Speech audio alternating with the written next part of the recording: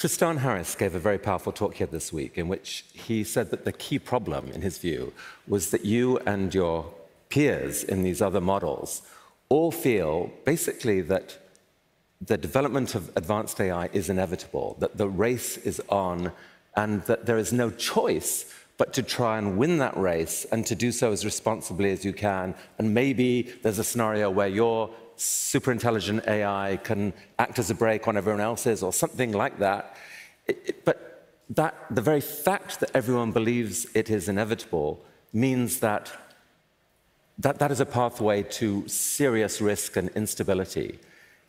Do you think that you and your peers do feel that it's inevitable? And can you see any pathway